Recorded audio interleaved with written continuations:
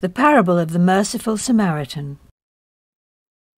An expert in the law of Moses stood up and asked Jesus a question to see what he would say. Teacher, what must I do to have eternal life? What is written in the Scriptures? How do you understand them? The Scriptures say, love the Lord your God with all your heart, soul, strength and mind. They also say, love your neighbours as much as you love yourself.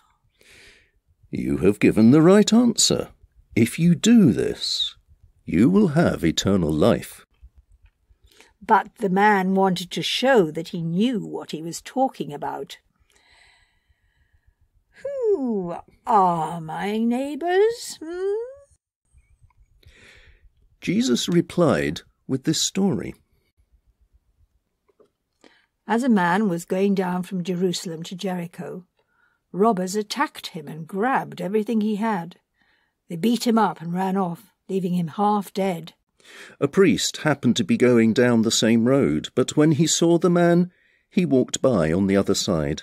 Later a temple helper came to the same place, but when he saw the man who had been beaten up, he also went by on the other side.